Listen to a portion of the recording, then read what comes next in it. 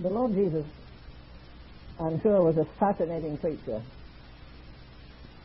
Buddha, when he died, said that he was speaking truth, but Jesus, when he began to preach, said, I am the way, the truth, and the life. Nobody could add to the knowledge of the Lord Jesus. Intuitively, and because of the fact that his relationship with God put him beyond all other teachers. And yet we're told that many were offended at his doctrine. Again, there's something in man that bucks up against whatever's been taught which is contrary to their personal disposition. There are many things in this 5th chapter which are very offensive. I know we talk peace. Mr. Carter said at the beginning of his administration that he was going to push for peace, but he's selling more armaments than I don't know who. It's a strange thing that we're supplying arms to the world so they can kill each other as long as they keep off us. I don't understand politics. In case you don't know, politicians don't either, but there it is.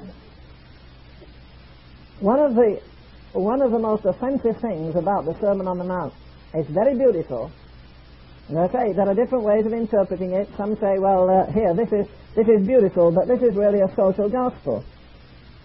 Others say it's just an elaboration, it's just an increase of wisdom on the 10 Commandments.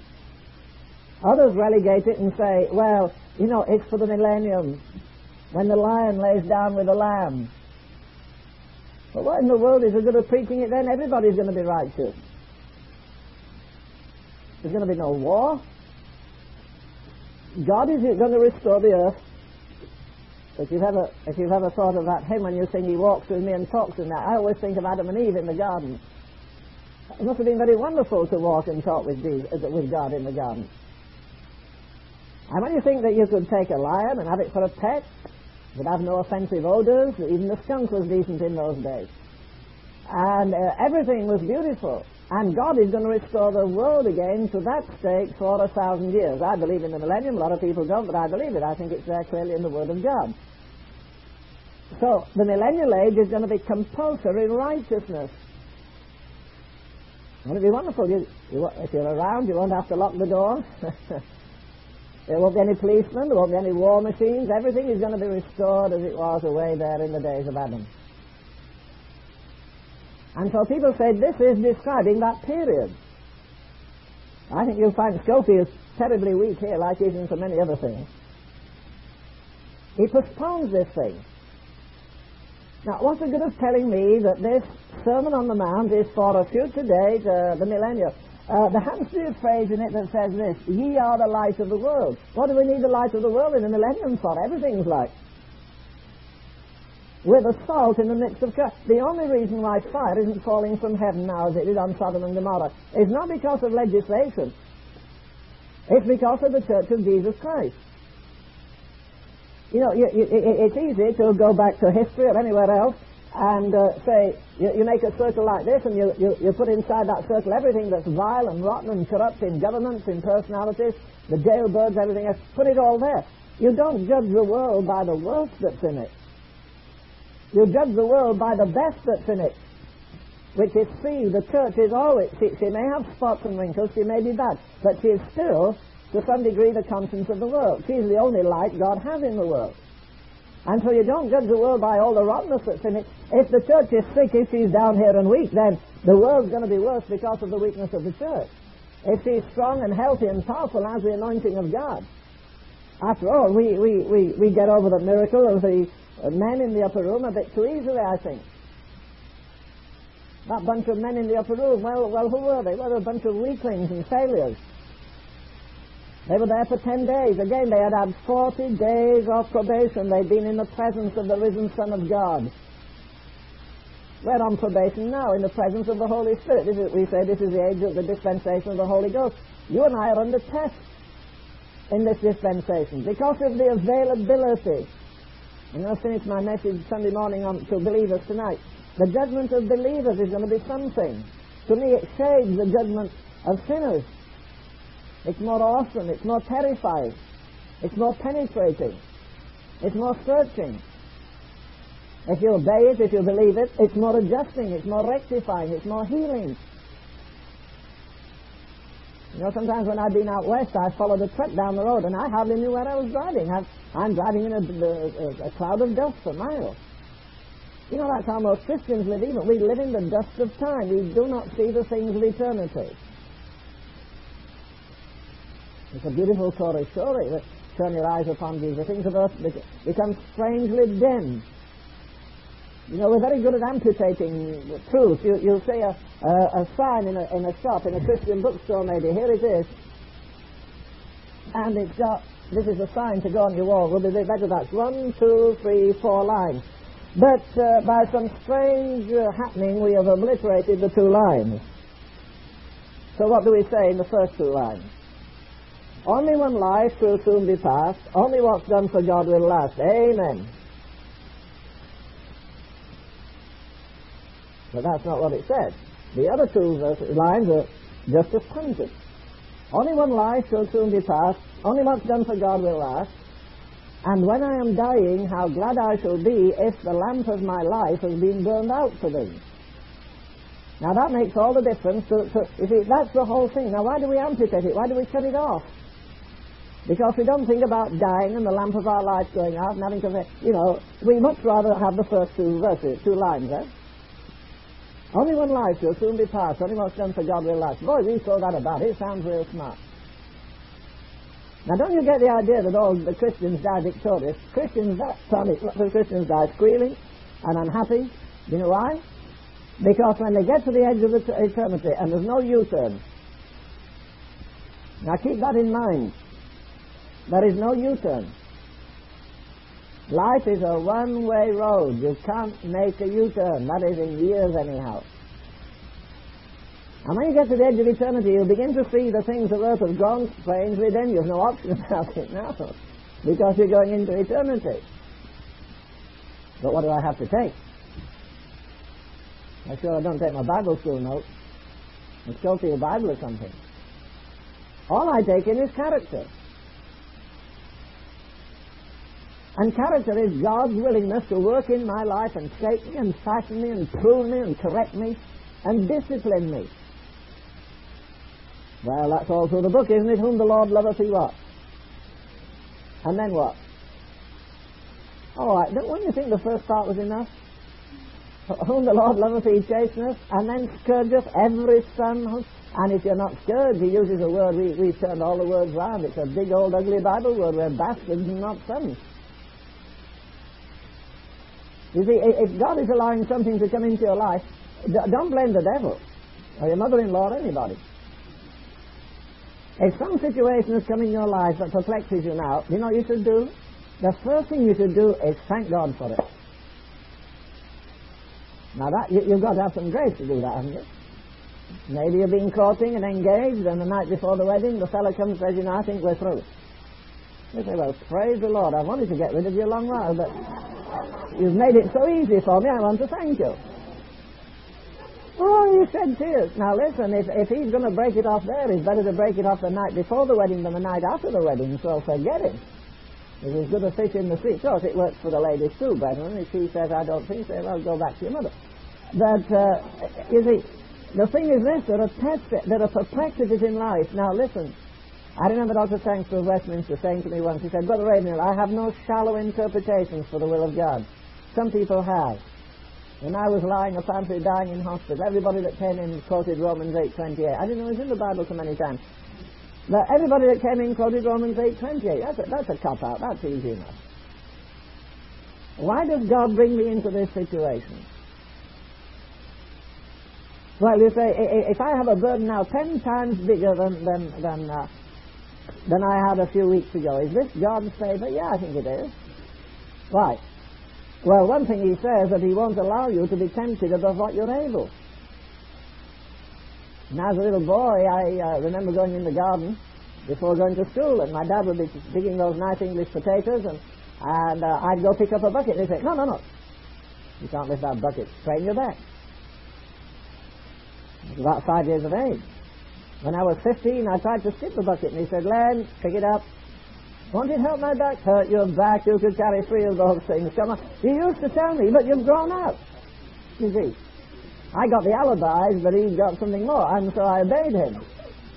My dad was a good Methodist. He believed in the laying on of hands, and he could lay them on at times, I'll tell you that.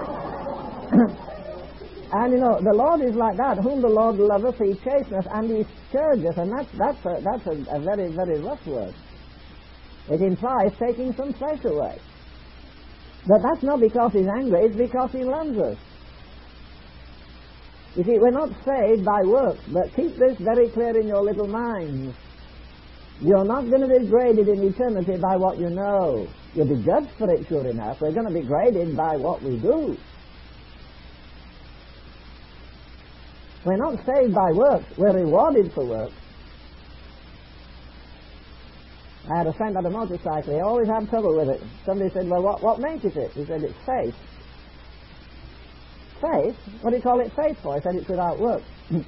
Well, faith without works is dead, the Scripture says.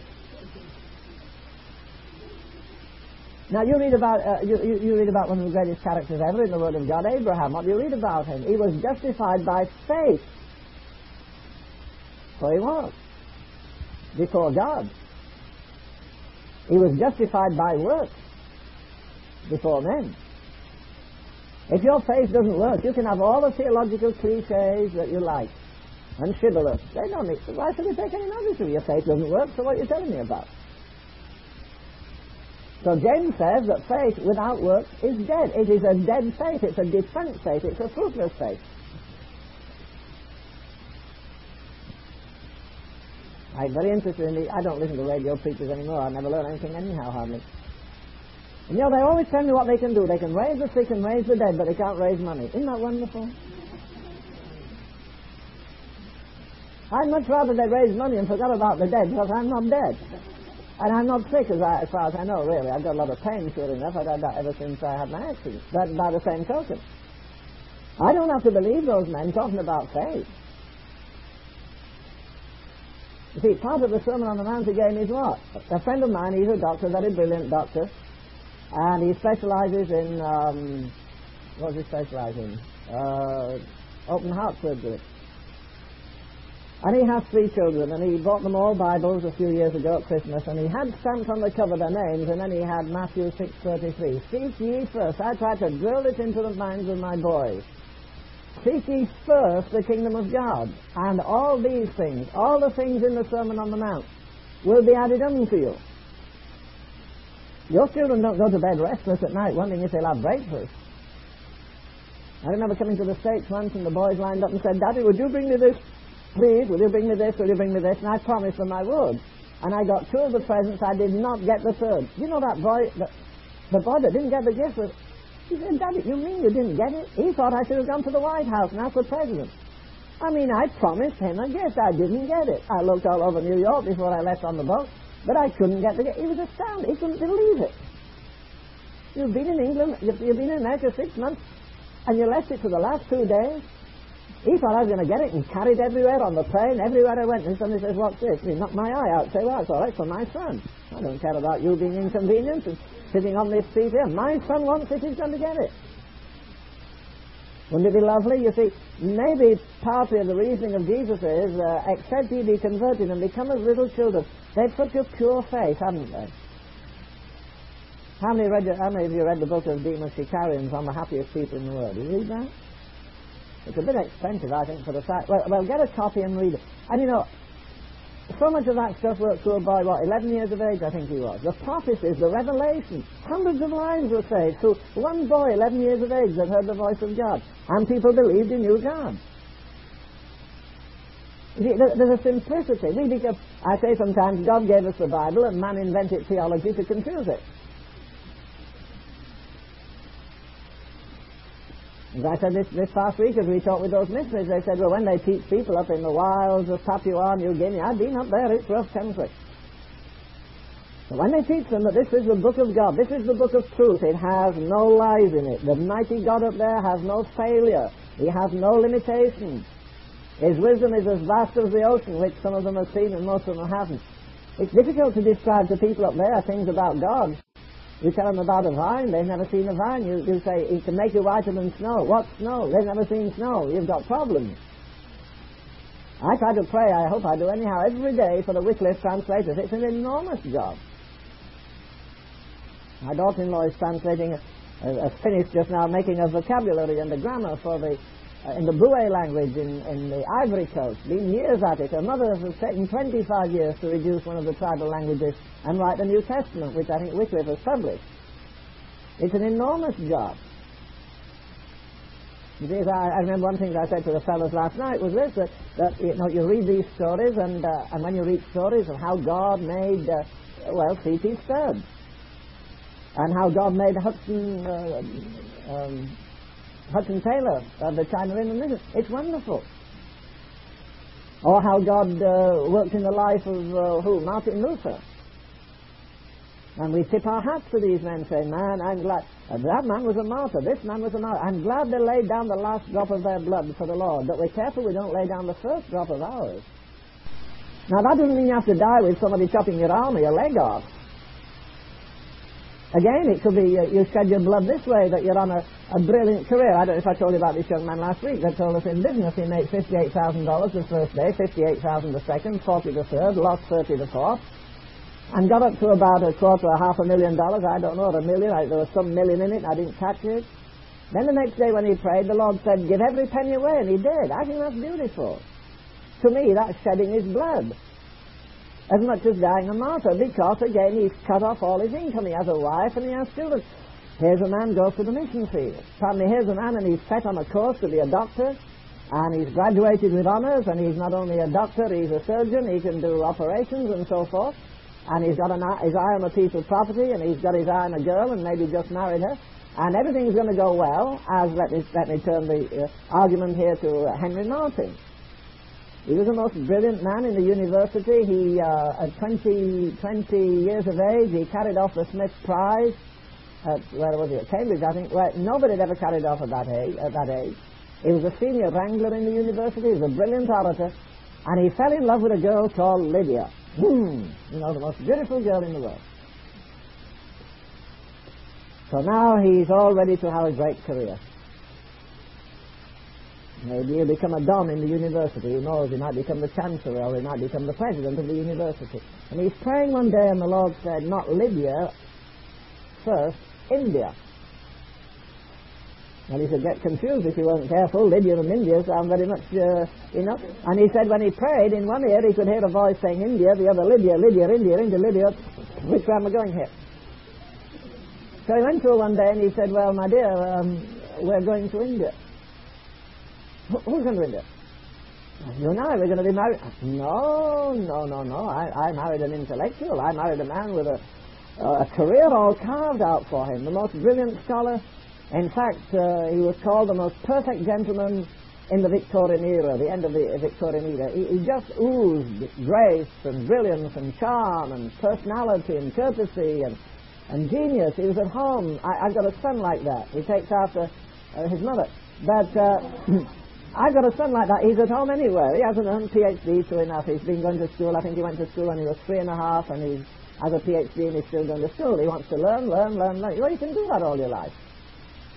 It has to have its place. But anyhow, here he is loaded with everything, scholarship, everything everybody wants. And Lydia thought, boy, I've got the prize catch of the university. And so she talks to him and says, well, look, my dear, you've got to make a choice. Lydia or India, not India and Lydia. Now that's tough. If you haven't been that way, you don't know anything about it. It tears roots up inside. You can be as sanctified and spirit-filled as you like and raise the dead if you want. But one of these days, something's going to tear you, if I could use a word that's common these days, on the gut level. It's going to tear you right in the middle of your emotional life. It's distinct from your spiritual life. It's distinct from your physical life. The very God of peace sanctify you wholly. The inner man of your being, your willpower, your emotions, your reactions, so forth, they're all there. You're still human. There's no experience this side of eternity will make you inhuman. As a matter of fact, the nearer you get to God, the more refined every appetite becomes, the more sensitive you become. It isn't that you take offense more easily, but it is that that sensitiveness in you immediately shies. You know, if you go to England, you should go to the assize courts. The judge comes in a flowing robe right to his feet, and he has about 2.5 inches of ermine, beautiful ermine with little black tails in. He has a wig down to his shoulders. It's a very impressive thing. It's a good rehearsal for the judgment day. But You know, that little ermine, there's only one way they can catch it. And that is the hunter stays behind a tree and he watches the little thing run out to get some food. And when it goes out, he takes filth and puts it round the hole, puts dirty oil round the hole. And when that little thing runs back, it's going to go in the hole, and it said it will not pollute itself with the uncleanness that they put round the hole. It will be killed first. Now, you know, we become sensitive, at least we ought to.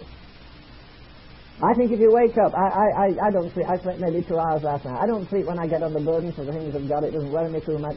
I get tired sure enough. But at your age, usually you don't. But if you do wake up 2 or 3 o'clock in the morning, I think you should ask God why you woke up. Maybe he wants to talk to you. I get most things from God between 2 and 4 o'clock in the morning. You see, he's not too busy at that time. At least not in America. He's busy with the other half of the world. But right here, everybody's, you know, snoring away. So there's going to be a challenge. There's nothing in you that God will not allow to be challenged. He allows everything to be challenged. And I say again, you don't have to bleed physically with flesh and blood. You can bleed like he did. He said, well, this breaks my heart. But Lydia, Jesus first. You know, the little acrostic, did you learn this at school? J-O-Y, Jesus first, others second, yourself last, makes J-O-Y. And it's the only joy there is. Jesus first, others second, yourself last. He went to India. He translated the New Testament out of the original Greek into Arabic, a more difficult language than Greek. You know, it's not what you have and bring to God that matters. Do you know that? Now, it's easy to stand and sing, love so amazing, so divine, demands my soul, my life, my all, and hold back. But you see, it's not what you have, it's what God has to give you if you're obedient. For if you forget for a moment the brilliant young man that went to India by the name of Henry Martin. And who was the other man that went? Carey. Do you know Carey learned 12 languages while he was there? And I don't think he had more than I guess Tozer. I've got something in common with Tozer. I finished school in the 8th grade, and I think this other fellow did. Doesn't mean you become a genius if you finish in the 8th grade or anything else, but it does mean this, you see, that there are 2 areas, and don't forget them, there are 2 areas of wisdom. Oh, my blackboard's always in a mess. Okay. There is this wisdom here, which is scholastic, we'll say, scholastic, and there is this hemisphere of wisdom, which is, I'll put A, from above. There is a wisdom of the earth, and there is a wisdom which belongs to God.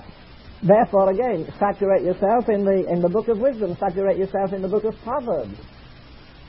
Come unashamedly to God. I tell God I don't have to blush in His presence because of my ignorance. I don't have to blush. I might blush before some people if they caught me out in a situation, but I don't have to blush before God. You see, the logic of Scripture is reverse logic.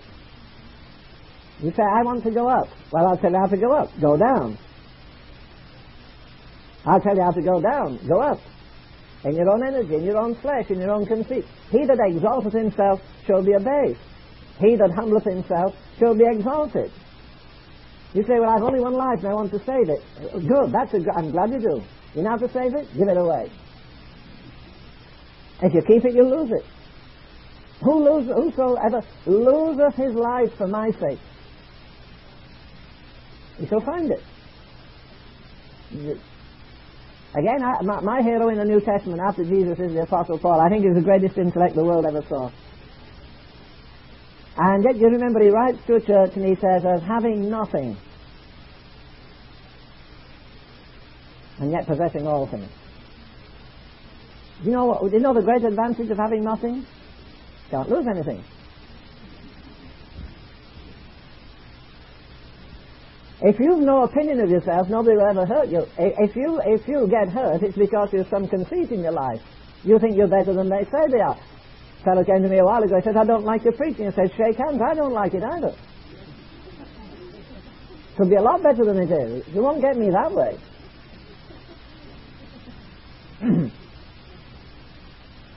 Paul says we have nothing. Hey, but wait a minute. He's talking about this area of the world. He says we have nothing. And yet he says we possess all things. Now what do you want to do? Possess all things and have nothing, or have nothing? And I'm not thinking the material, I'm thinking inside yourself. You have no conceit about your personality, your ability, or anything else. You let the Lord take care of the whole lot. Now old Lucifer's pretty clever, you know, he's had about 6,000 years studying human nature. But I'll tell you one thing Lucifer can't do, he can't hit nothing.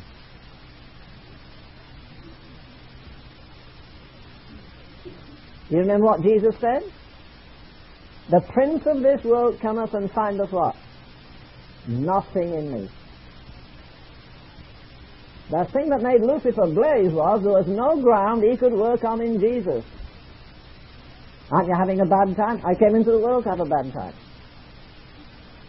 Aren't you going to be betrayed? I came into the world. Jesus is the only person who came into the world with the intention of dying. That was his mission. How he got there didn't matter. I came to do thy will, O my God. Somebody asked me just now, what's the secret of spiritual power? I believe two things. Number one, obedience. The second one, prayer. I think every day you live, you should sing the old hymn of my granny's favourite hymn. I still love it. Trust and obey. There's no other way. Isn't that wonderful? You could go to a theological seminary and not learn that. Trust and obey. There's no other way. You can go around it this way or go around it that way, and you're still running to the same roadblock. Trust and obey. There's no other way. Now, the big offence about this marvellous message of Jesus in the Sermon on the Mount is that he finishes in the 7th chapter, verse 48, and he says, Be ye therefore perfect, even as your Father which is in heaven is perfect. Oh, boy, that gets under our skin. You know what? This is what the Lord seemed to say to me this morning. It's not merely true that people in the world do not believe the Word of God. The people in the church do not believe the Word of God. Many of the believers do not believe the Word of God. If somebody says to you, what are you striving for in your spiritual life? You say to be perfect. Say, oh, come on, now, that's ridiculous. Nobody's perfect. Huh? Did God make Adam perfect? Did he make the world perfect? Was his son perfect? Well, forget all your theology right here and just figure here that Jesus here lives on a peak of, here, this is where Jesus lives, this is a peak for Jesus of obedience and so forth, and this is where I live, and I'm supposed to live on exactly the same level as Jesus. Why? Well, I'll tell you, because the Scripture says this, as he was, so are we, in the world to come, no, in this world. As he was, so are we in this world. What was it? He was in total subjection to his Father's will. Supposing you're going to buy a watch. Somebody gave me this nice watch. I'd be happy if they give me the money. I think it cost $500. It's gold. That's ridiculous. But the man said he was led to give me it, and I was led to take it, so I've got a good watch. But supposing I went into a shop, and I said to the man, he says, do you want a watch? I say, yeah, I like that one there. And he says, well, I'll tell you about this watch. It certainly is beautiful, and you see, instead of having numbers, it has diamonds, and it's got diamonds round, and it's a beautiful watch, but, you know, it's about the worst watch I have. It doesn't keep time. Oh, I don't bother about keeping time. I mean, I'm an evangelist. I want to lift my arm up like this, and everybody see my diamonds, and have another bangle here, a dog thing, you know, so... and I want everybody to see what I've got. I mean, that's what you do as an evangelist. You've got to impress. And I say, I'm not bothered about the time, just as it looks good. Give me anything. You don't do that, do you? You go see a lovely car, and you say, that's a lovely model, that's a beautiful car, isn't it? Yeah, it is. How much do you want for it? He said, well, it's a 77 Cadillac, I'll take $300 for it. For a 77 Cadillac? Yeah, why? Well, the man's already spent $4,500 in repairs and it still won't go. But you can have it for $300. Say, no, thank you. Why not? Looks so good, looks so great. It just doesn't function properly. Well, God made us to function properly. And the expense, if you want to know what it is, was Gethsemane and Calvary and the resurrection. That was it. I talked with a man the other day who was talking all the time about his investments. Okay, do you know the greatest investment God ever made was when he invested his redemptive work in you. That's his investment. And he isn't looking for somebody faulty and spasmodic and prayerless and powerless. He's looking for somebody who aspires to be conformed to the image of his Son. Be ye therefore perfect. Look up Peter. Do you know what Peter says? Well, it says of us that we should follow in his steps. Whose steps? Jesus. What are the steps? Well, if we were left to put them in, we'd mess it up. But he says these are the steps who did no sin, neither was guile found in his mouth. Now, those are two toughies. You can think over them and then read the rest of the chapter. This is what God designed in my life. Yes, he said that Jesus came that we should follow in his steps, like you follow somebody's footprints through the snow. And the steps of Jesus was this: he did no sin and no guile was found in his mouth. Now again, you've got to differentiate between sin and faults and all the rest of it. I'm not doing that right here. But he said, be ye therefore perfect. Well, I'll tell you, like I said, that diamond, and it flashes off here, it says sanctification, and over there it says full with the Spirit, and over here it says dying to sin. All different aspects of the same thing. Now, you could make a diamond there and ask people now about being perfect in Christ, and they've got more answers than sparks off an anvil, you see. And one of them they usually shoot out. Listen, Paul says in Romans 7, they that are in the flesh cannot please God. I'm glad that's there. So it isn't there. It's in Romans. I'll find it. There you are. There's the verse. Somewhere around about 5 or 6. They that are in the flesh cannot please God. But the chapter doesn't end there. Go down 2 further verses. And what does it say? Ye are not in the flesh. Now what do?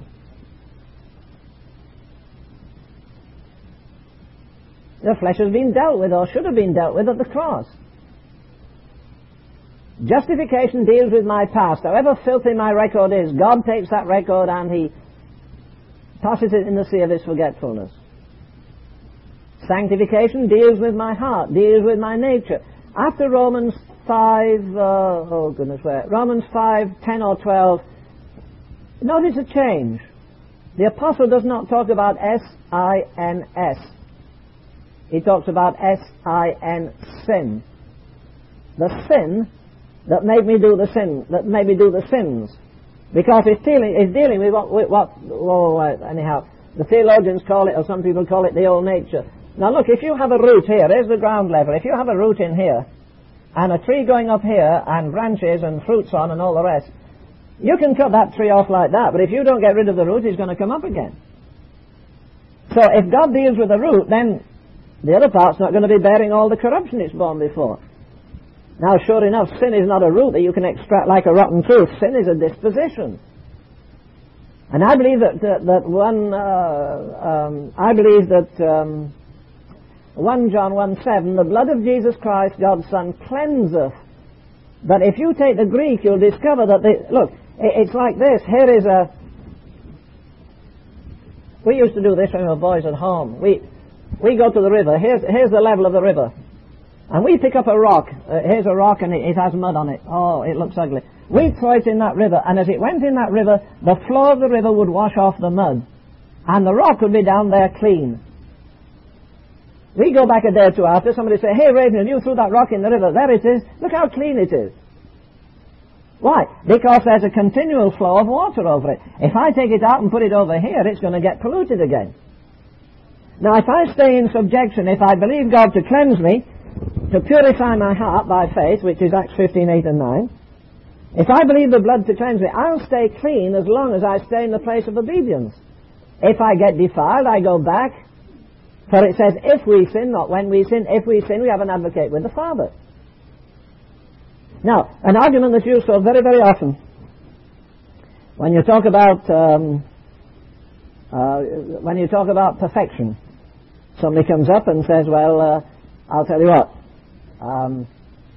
As I said, Paul says that they that are in the flesh cannot please God. They seize hold of that.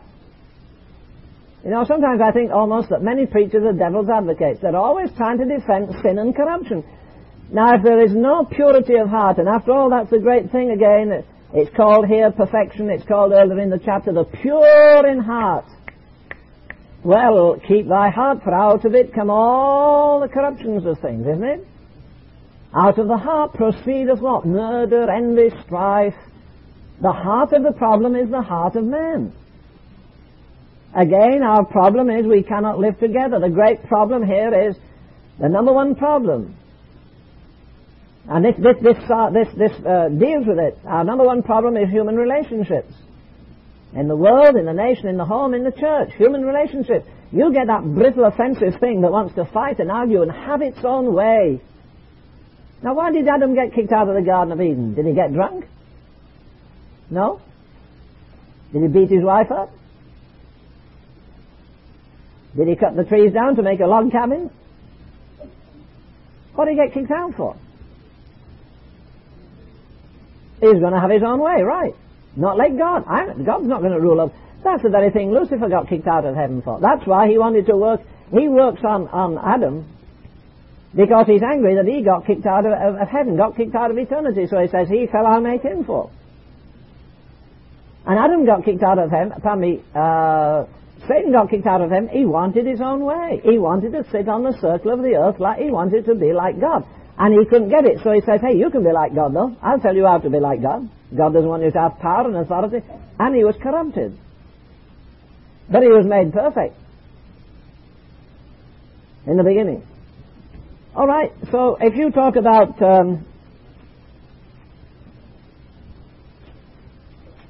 being perfect, somebody's going to shoot this at you. Where is it? In Philippians? What does Paul say?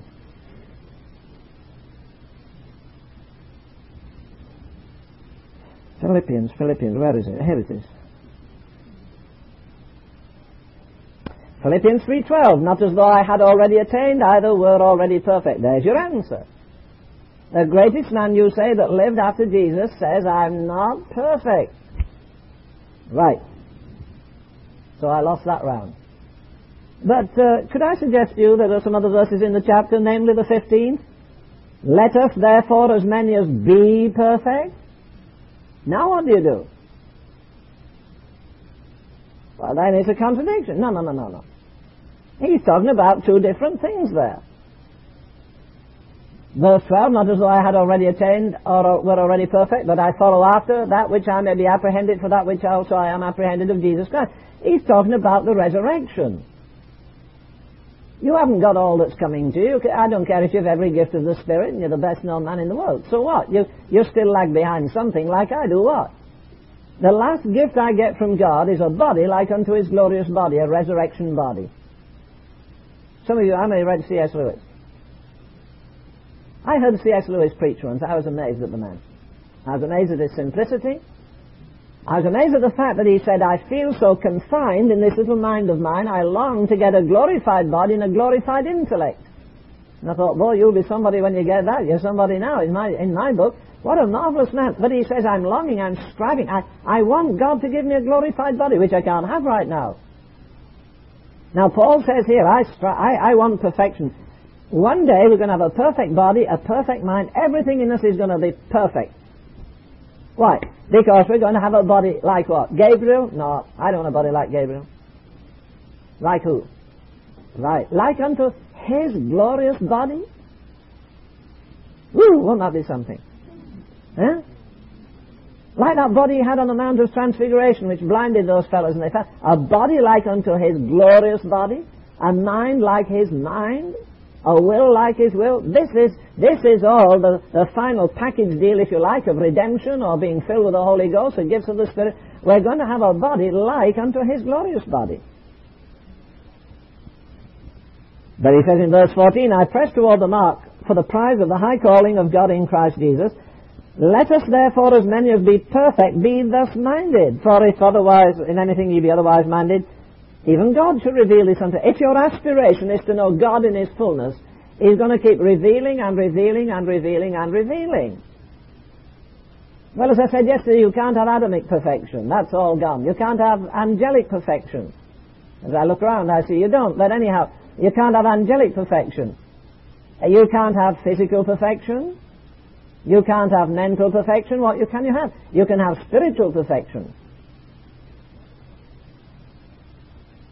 What is perfection? Perfection is a thing functioning completely in the capacity for which it was made. I've got a car out there. That banana-coloured car out there is mine. I'm embarrassed to tell you it's an old model. It's last year's. No evangelist has last year's at this time of the year. But anyhow, it's an old thing. It's a Buick. It runs pretty nice. In fact, I think it's just about a perfect car. I got it very, very cheap, to tell you the truth about it. It has a built-in BC, you know, a cop Dodger, and it has a beautiful stereo system in it, and it's a comfortable, fairly comfortable riding car. As an automobile, it is perfect. If my good friend Dale calls me this afternoon and says, Brother Ravenhill, I've got a tree here, I want you to knock it over with your bulldozer. I say, I don't have a bulldozer. He says, you've got a nice car there. And I say, all right, Dale, if that's all you want, let's go. Get it into 50 and go into the tree. You know, somehow that tree ignores me. My car's all shattered and broken and smashed up. It's a perfect car when it functions in the area that it was made for. When I put it in another area, it's no good. It's not supposed to be a bulldozer. It's not supposed to be an armoured car. It's supposed to convey my sweet wife and I wherever the Lord tells us to go. Let me close with this. I don't know the reference right here. I thought of it earlier and I didn't make it out. I'm getting old. I can't remember things so well. Do you remember there's a scripture, if you've got a concordance, look for it. It talks about perfecting holiness in the fear of God. Now, how can you perfect what's perfect? Well, I think the simplest illustration is a baby. They don't always come on time. They don't keep the right order as they should, but aren't you glad babies, I guess the dear brother Ed is and his wife, I'm glad babies don't come like tadpoles. Wouldn't it be funny if you got a little slimy little thing with a head and somebody says, well, don't be discouraged, my dear, it takes 3 months for the arms to grow. Then after that it's going to have 2 little sprouts at the end which will become legs eventually. You know, this is evolution. The body has to progress like, no, it's all gone on. When that baby comes out, you know, every birth is a miracle. People say sometimes, you know, yeah, I saw her baby, it's not very pretty. Oh boy, every baby to me is pretty. You know, when they come out, it's like little boy went to see his sister in hospital. Mother said, yeah, now, come and see your sister. Oh, she's beautiful. Little guy went there and he saw this little red thing all wrinkled with its fists up like this. Ooh, he said, I don't wonder you kept it under your coat so long. It's so... it's so ugly. Well, that's the only way you can come in a world like this with your fists up, because you're going to be fighting from here till you get to the end of the line anyhow. But you know, a baby's beautiful. The fact that a baby isn't crippled or cross-eyed or retarded. One of the things that hurt me most was when we were living in Minneapolis. There were a couple of old ladies there, and they kept a home just for mongoloid children, and most of them were children of very extremely wealthy people. And we were in one day, and the lady said, well, the mother of this child came yesterday. She's a fabulously rich Jewish couple from Chicago. She comes up every 4 months to see the child, and all she does, she never touches it. She come in, open the door, and just look. And the same thing, burst into tears, and he almost has to carry his wife into the automobile. The birth is a miraculous thing. And it doesn't go through evolution. Evolution in the womb may be, but when the baby is born, here it is. Beautiful little squalling thing. The good ones always cry 2 o'clock in the morning. But so cheer up, Ed. But here it is. It's perfect. As I say, wouldn't it be something if you had to wait 3 months for hands to grow and 6 months for legs to grow? Huh? And it was born without a nose, and you wonder what in the world is going to develop there? And it gets 1 year after it's 2 years old, and another year after it's 4. That will be a horrible, painful process. The baby is perfect as a baby. For instance, it's got a brain, but it has no knowledge. It has no education. It has no wisdom. But it has all the potential in that mind that you can develop. And don't wait till it gets 6 years of age. Start teaching it when it's 2 years of age at least. One of our boys could read before ever he went to school. I think 2 of them could. Martha worked with them. The kids could read before they went. They would jump ahead all the time when they went to school. Why? Because mother took care of them. But you see, the brain is there, but knowledge is not there. If you're musical, you'll teach your child to play something. You get families where everybody plays an instrument. Why? Because daddy and mummy are musical. I go to a family and the father is an artist and the children are artists. Why? They've copied Daddy. Daddy's instructed them. That child has a whole, let me put it in this simple way, and simple because I don't know any better. It has a whole gold mine resident in it. You've got to dig that mine. You've got to get all working that's in that child. So you've got a brain, you've got a perfect child, it's a perfect baby. Nobody can fault it. It may not win a beauty competition, but it's got everything a child should have. It's got a head, feet, legs, nose, eyes, mouth, everything. Physically beautiful. It's got a brain, you discover it begins to respond. But you add to that child. You take it and you give it some intuition. You give it some teaching, some tuition. And from that it develops intuition. You find it's got a mind, it wants to study science or it wants to study something else. You've got all the potential in the mind of that child. Now you have to develop it. You can pray your head off and praying in itself won't do it. You've got to do some work on it. But you may have a genius on your hand. You may have another Spurgeon on your hand. You may have a scientist, an inventor, you don't know. But it's all resident there. Now again, as I said yesterday, there's no finality to the Christian life this side of eternity. I'm still learning. Bernard Shaw, the old red-bearded rebel from Ireland, said when he got to 80 years of age, I'll be dying soon, and this is not right that I should die. He said, a man should live to be 300. Your brain doesn't start waking up till you're 80. Well, I didn't know his waking up when he was 80, but by the same token, I understand what he means. It's difficult to get through to young people like you that the most precious thing you have after your experience of God in Christ, I say it's the most precious anyhow, it's time. If you say, well, I'm 20, I have another 50 years, oh, no. Oh, no.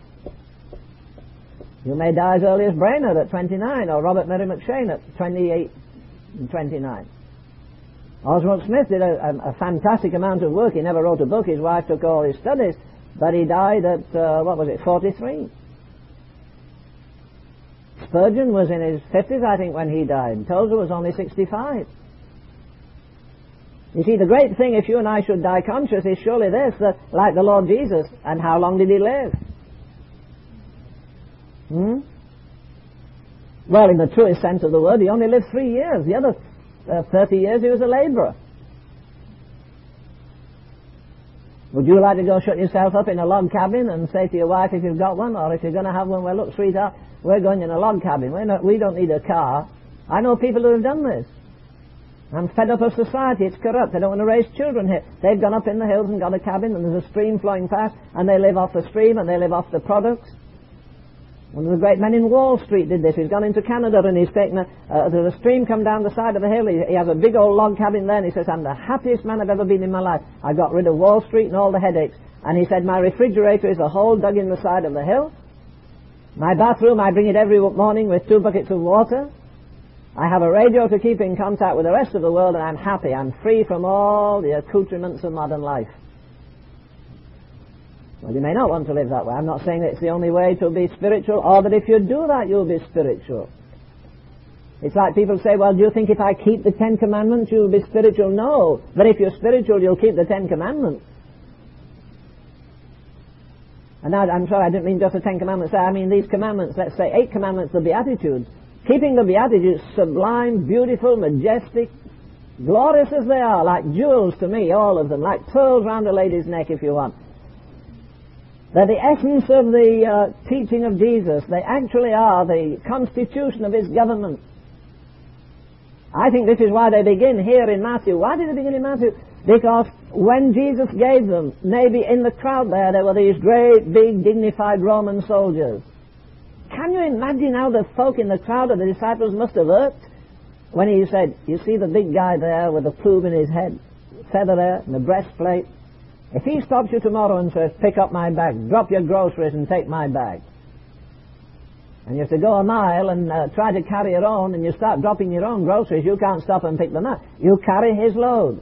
And when you get to the legal boundary, you say to him, sir, do you mind if I carry it further? That's pretty rough, isn't it? But that's what Jesus said. If he compels you to go a mile, say, well, praise the Lord, I'll go 2 miles, brother. And he says, what in the world have I got here? That's not the way the world lives. That's not the way that the world wants to live. The thing that makes the world mad is this is the answer to all our problems, but man can't do it. God does it. We'll go to hell before we let God do it in us.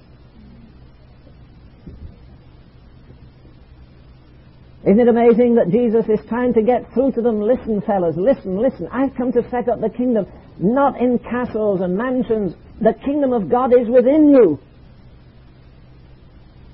You're going to have a God-like disposition. The kingdom of God is within you. Do you know how much they learned of that? I'll tell you how much they learned of it. Now, honest, I never thought of this till last night or early in the morning. I don't know which it was. I'll tell you just how much they got hold of the truth he was saying. That's why I tell you they were a disgusting bunch.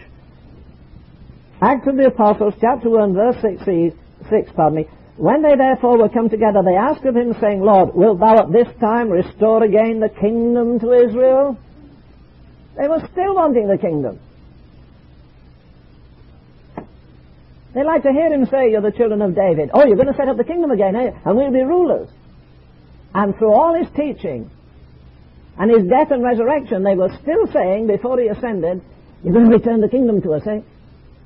You're going to tread the Romans out and push others. He must have been awfully disgusted with them. The kingdom of God is not meat and drink, but righteousness and joy and peace in the Holy Ghost, and they're all in this wonderful chapter. So we'll explore it tomorrow. Thank you.